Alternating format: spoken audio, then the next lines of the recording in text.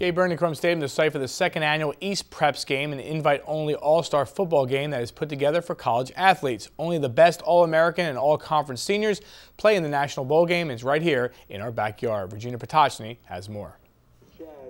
Collegiate football players from around the country gathered for a weekend of fun-filled events, practice, fellowship, and a chance to showcase their talents in front of many pro scouts. Division I, II, and III players from all over the country, some as far as Colorado, Texas, and Arizona, accepted the invitation for the East Preps All-Star Game. Several Lehigh Valley Steelhawks suited up for the outdoor game, along with former Wilson standout quarterback DJ Lehigh, who led the Blue Nation team. The plan is make it simple and be as simple as possible. You know, do a little bit of the offense, a little bit of defense, not make it too complex, just make it so we can come out here and have fun and perform well.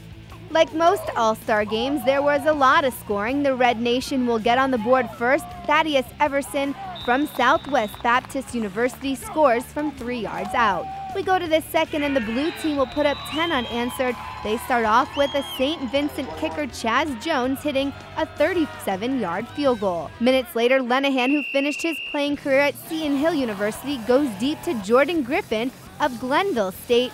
It takes it 75 yards into the end zone for the Blues' first lead of the contest.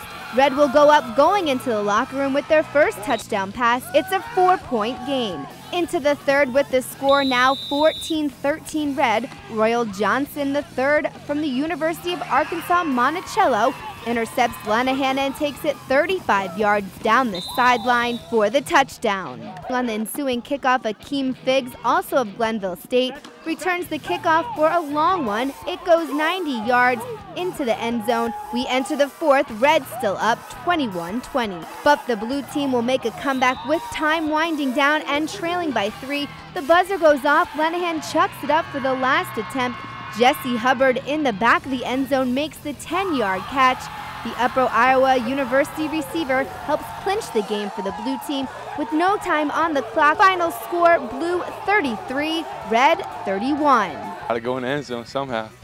Somehow I was going to get in there, and it just turned out the right way. I don't even know it was a broken play, and I just seen him throw the ball up, so I just tried to make a play on it, and I did. It was the last chance to play football at this level, so felt good to have the opportunity to play.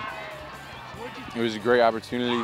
Got to thank eSports and National Bowl for giving us the opportunity, and that's all we can ask for as athletes, just one more time to play.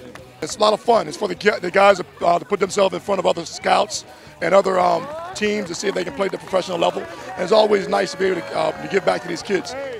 After doubling in size from last year's first East Preps game, they expect to be back bigger and better next year for the 3rd annual. If you would like more information about this event, you can go to their website at www.nationalbowlgame.com. On the scene at J Birney Crum, Regina Potocny, 2 Sports.